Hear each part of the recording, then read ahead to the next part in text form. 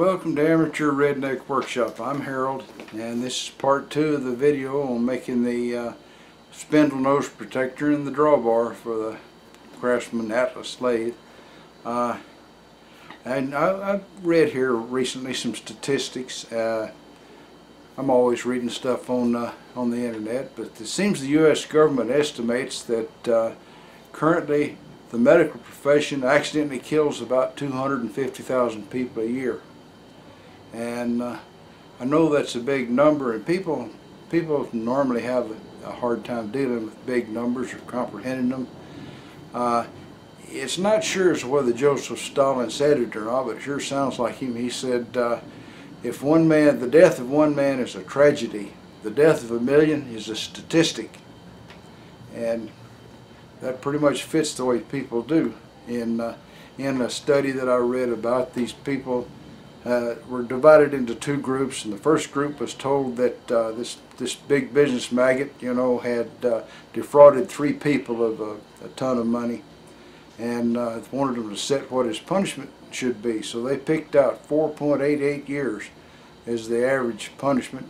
And then they went to the second group and told them it was 10 times as many people that the guy had cheated out of their money, and their average punishment for him was 3.8 years.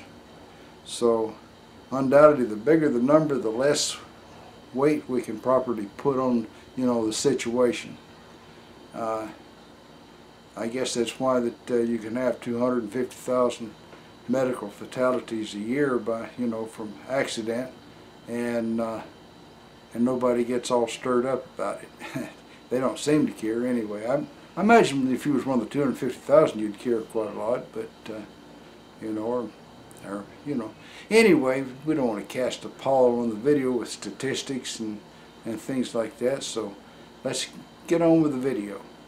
So I'll have something, some kind of grip when I want to take the thing on or off, because to take it off of the spindle, to come over here, I had to use a strap wrench, and that'd be kind of, annoying. You have to do that every time, although it probably won't get stuck on there that tight, but I'm going to have a little grip grooves from about near halfway out to the outside surface, and that's because I can't get any closer to it. This spindle's going to hit the rotary table, and so I can't get any closer than that. What I'm going to do is I'm going to make 12 little grooves there, and the reason I chose 12 is because it divides into 360 so nicely, 30 times.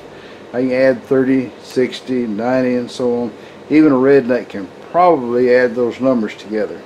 Not guaranteeing you anything, but probably. How's that?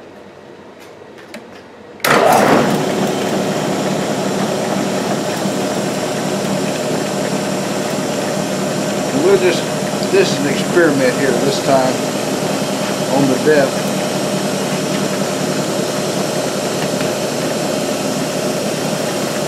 I'm sure it doesn't matter how fast the spindle's turning, or too much about the depth of the cut either.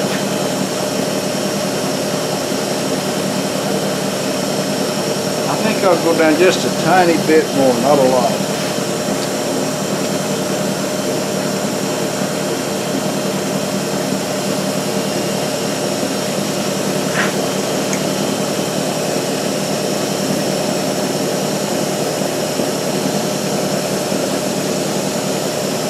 I was watching Mr. Pete the other day, and I know I shouldn't say it, but he fed his milling cutter into his collet, because I think he quit watching the DRO and started watching what he was cutting, and so he had like 6 little grooves cut in his collet. I got into that same kind of trouble the other day when I was making the little battery holder for the ATNX site. I started trying to look at the cutter instead of watching the DRO, and it got me in trouble. Alright, that looks like a perfect sized groove, and the reason it looks that way is because I'm afraid I shouldn't go any deeper. So we'll rotate this guy around 30 degrees.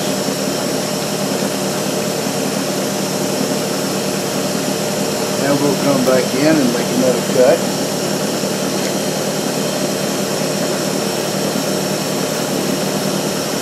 And I'm going to keep my eye on the DRO. I'm not going to look at the rotary table, but I've already been there. Got myself in trouble for it. Alright, now we need to go to 60.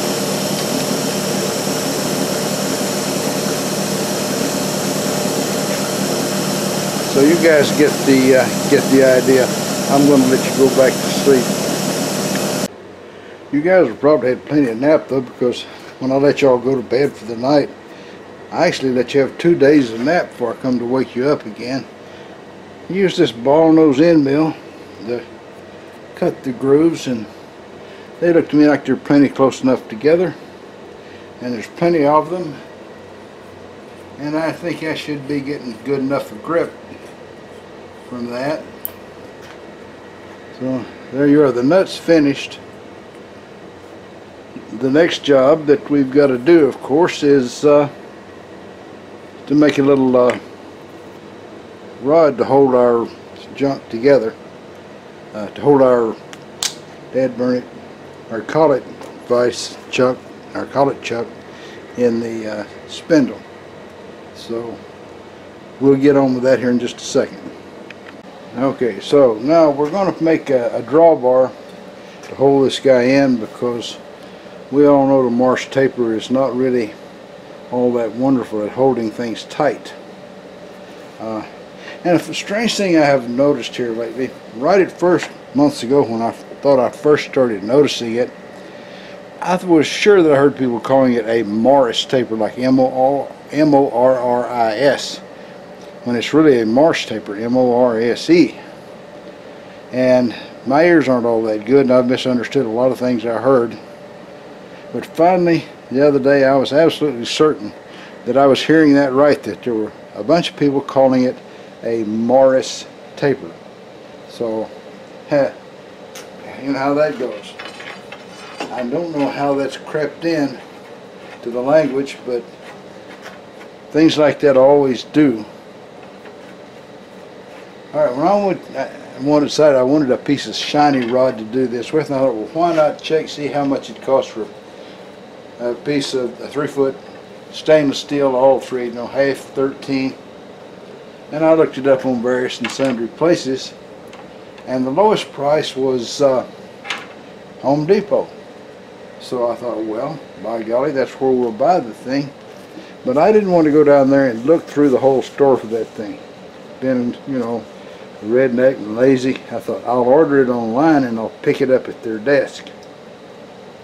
So I did, and the next day I went down to get it, and they whipped the little rod up on the counter there and take my paper and start to enter things in their computer, you know. And I thought, you know, the guy that went to get that rod and bring it up to the front probably doesn't really care whether he got the right thing or not. So I picked it up and looked, and sure enough it said zinc coated steel. Well, that's less than half the cost of the stainless steel, you know. So I pointed that out to the lady, and so she disappeared back there to find it with that beautiful piece of shiny, really shiny piece of zinc coated steel, and come back and let me know that they were out. They really didn't have 11 in stock. So I went back to the back and said, well, I'll take zinc coated steel. And I got to look around. I never could find that really pretty shiny one that she went back there with, but I did get one. So now instead of stainless, we're just working with regular old zinc coated steel. That makes sense? Alright. Alright, here we go. I'm going to go back here and I'm going to measure off a spot for a little spacer to keep it straight, and room for 2 nuts, and I'm going to mark it and then we'll take it to the bandsaw.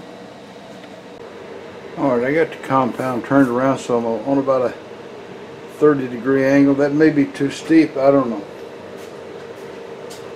But I need an angle on the end of this thing, and I'm going to start with that and see how it works out.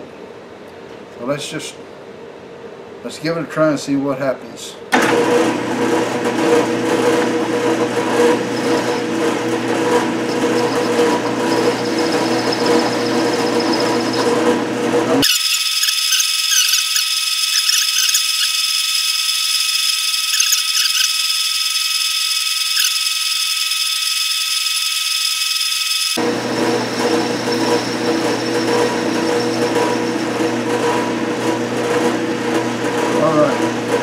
And all I need to do is just drill a hole in it and part it off.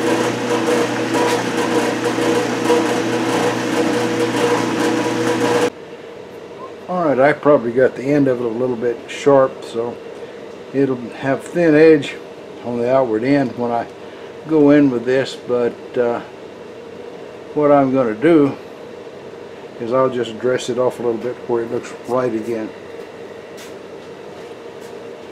I'm going to make a 1/2 inch hole because that's what size the drawbar is going to be, 1/2 inch.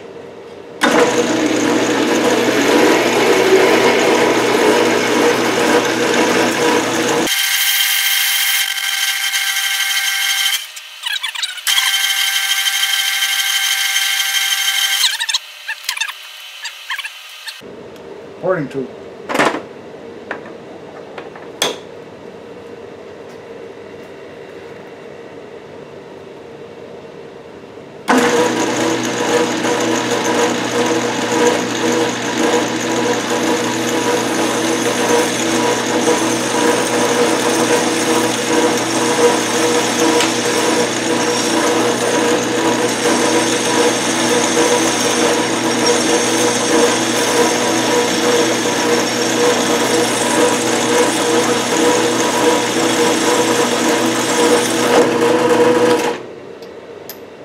Got too big a bite. Nice one. That's not nice. But I might can fix that. Where's my little tool? The little double boost push tool there. I made that for something. This is it. I can probably straighten this thing back up. Cut the wobble out.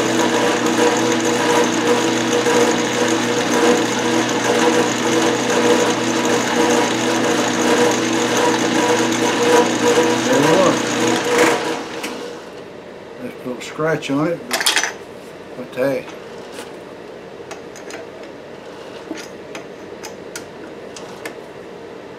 Take another bite with the chuck, and we're right back to parting off. Took me a while to find that thing. It was right under my nose, actually. Alright. Maybe this time I'll go in a little more careful.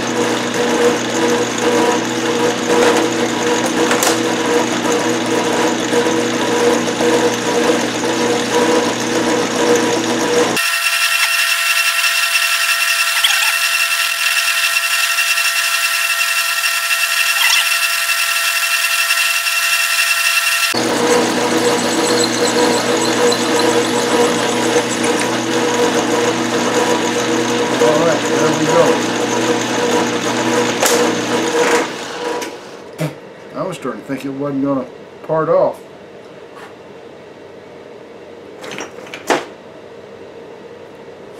Alright. Looks good enough like it is right now. Alright, so there we go. We've got a drawbar. We've got this little guy right here. He's got a cone shaped end so he can go up in that cone shaped hole. And pull this guy down. Take a wrench and tighten him down. And there you are. My collet chuck's not going to come loose, Morse taper or not. So, there you are. We'll go and see if there's a joke. I've had several sent in with various people, and I don't remember who was which, so if you guys get mad at me, I'm sorry, you know. But we're going to go get a joke.